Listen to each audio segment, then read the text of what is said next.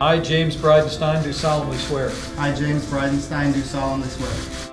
In these last few days, I have heard numerous times, "Welcome to the NASA family." I will tell you, it truly does feel like a family here, and I am very humbled to be a part of it. First, our NASA Administrator Jim Bridenstine. He's my dear friend and my boss. Let me introduce Jim Bridenstine. And now it's my honor to welcome and introduce NASA Administrator Jim Bridenstine. Join me in thanking Jim Bridenstine.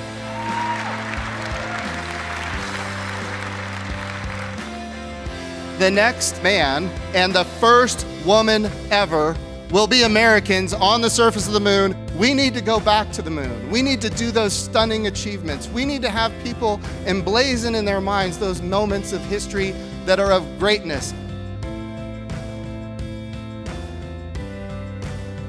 It is my pleasure to be here today to honor our newest class of astronauts.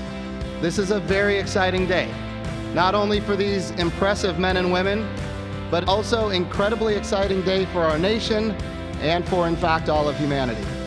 And this is my experience as the NASA Administrator. Everybody loves Artemis.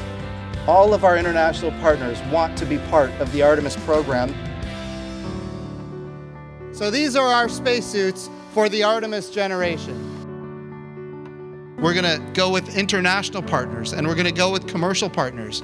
We're gonna utilize the resources of the moon so that we can live and work on another world. We are, once again, launching American astronauts on American rockets from American soil. And this is a big moment in time. It's been 9 years since we've had this opportunity. I will tell you, it has been just a magnificent thing to watch. So again, congratulations to the SpaceX team. Congratulations to the NASA team. Today was a great victory, but it is just the beginning. So today we are taking another big leap in this transformation in how we do human spaceflight. What we're doing is we're transitioning from a test flight to operational flights. Hey, Nana, I'm right behind you. All right.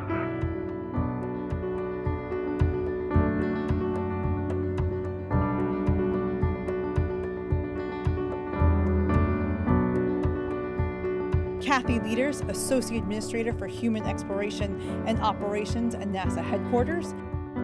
Fundamentally, the Accords are about avoiding conflict, transparency, public registration, deconflicting activities. These are the principles that will preserve peace.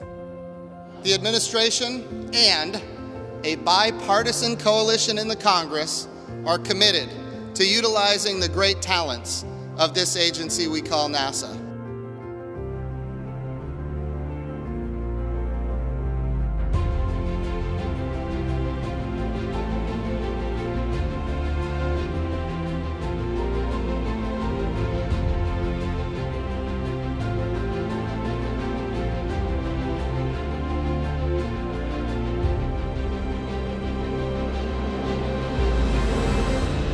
Thank you to all of the hidden figures throughout history that have made NASA such a successful agency.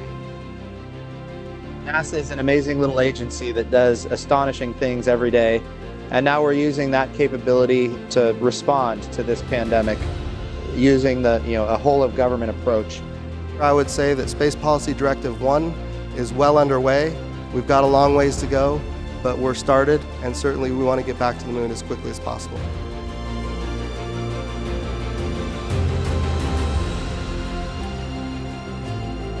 What are we doing with space technology to help us right here, right now, today? And of course, it's agriculture, and it's endangered species, and it's conservationists, and it's hydropower, and of course, drinking water.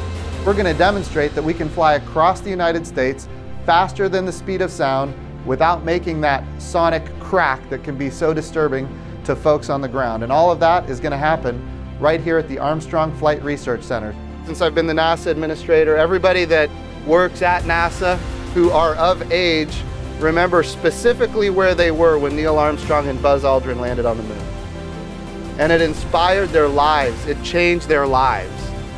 And today they work in the aerospace industry doing absolutely stunning achievements. This is the first time in history when NASA has dedicated a mission to what we call astrobiology, the search for life or ancient life on another world. We're going to cache samples on the surface of another world for a future mission in 2026 to bring those samples back to Earth.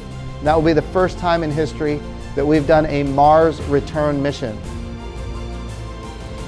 It's an amazing day.